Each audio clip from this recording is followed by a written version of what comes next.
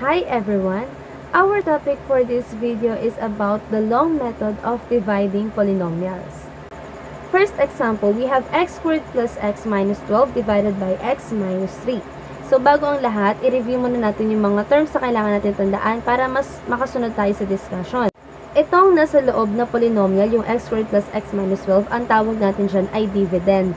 And then yung nasa labas, or yung magde-divide doon sa polynomial, ang tawag doon ay divisor. Ngayon, ang first step na kailangan niyong gawin sa pagdi-divide ng polynomial sa long method ay to divide the first term of the dividend sa first term ng divisor. Ganun palagi yung gagawin natin.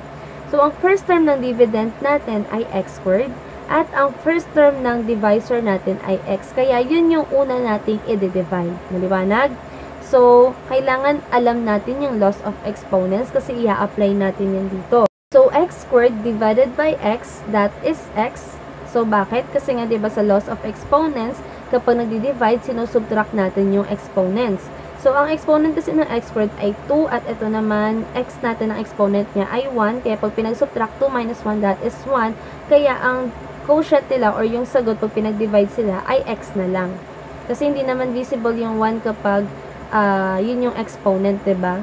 And then, after mo makuha yung sagot, na-divide na natin yung first term to first term. Etong x na nakuha natin kanina, imo-multiply naman natin yan sa lahat ng terms ng divisor. Okay? So, yung x na yan, imo-multiply natin kay x, imo-multiply din natin siya kay negative 3. So, x times x, that is x squared. And then, x times negative 3, that is negative 3x. After nyan, isusubtract natin yung x squared minus 3x doon sa dalawang terms ng dividend natin. So, subtract na natin. X squared minus x squared, obviously, cancel na yan kasi that is 0.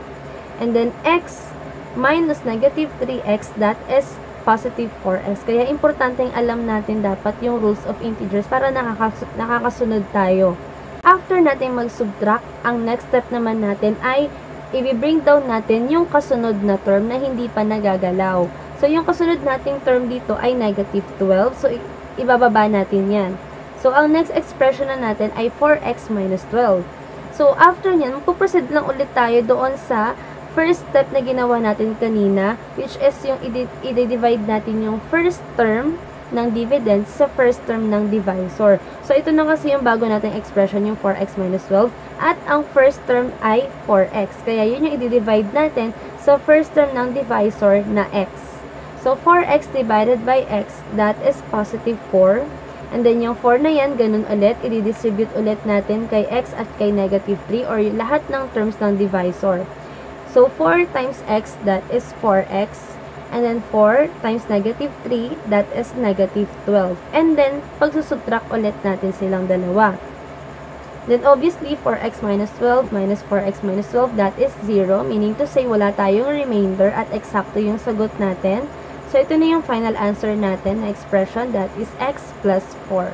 Next example, we have 6x cubed minus 10x squared plus 12x minus 20 divided by 3x minus 5. So, ganun ulit yung gagawin natin.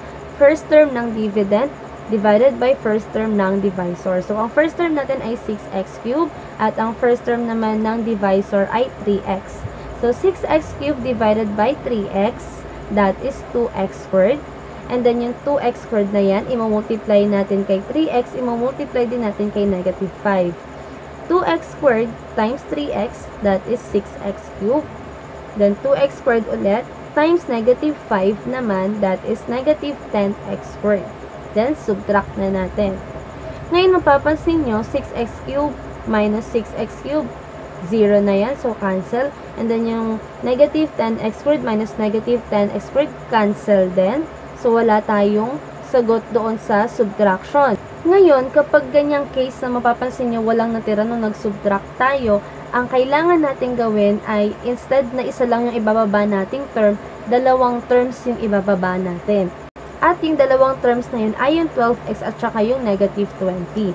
So, ang next expression natin ay 12x minus 20. At yun naman yung i-divide natin. So, ang first term naman natin ngayon dito sa dividend natin ay 12x.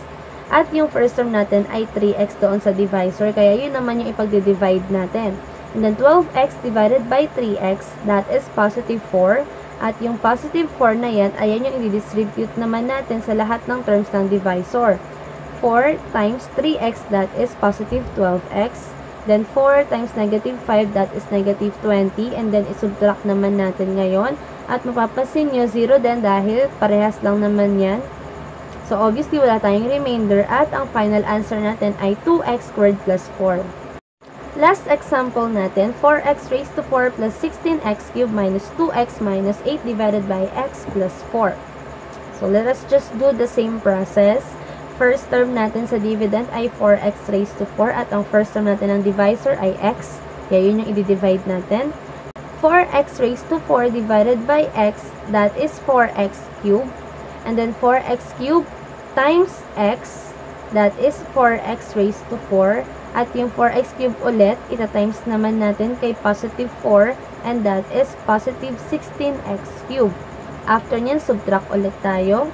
Ipapansin nyo, 4x raised to 4 minus 4x raised to 4, cancel. And then, ito din, cancel din kasi magkakamukha lang naman sila. So, ang next step natin, ganun ulit, magbababa ulit tayo ng dalawang terms. So, ang bababa natin ay negative 2x minus 8 at yun na yung next expression natin. At ang first term natin ay negative 2x at yun yung i-divide natin sa first term ng divisor na x. So, negative 2x divided by x, that is negative 2. And then yung negative 2, multiply natin kay x, that is negative 2x. Then yung negative 2 ulit, imumultiply natin kay positive 4 and that is negative 8. Then, subtract natin. So, mapapansin nyo, magkamukha ulit. So, eksaktong sagot ulit. And then, our final answer is 4x cubed minus 2.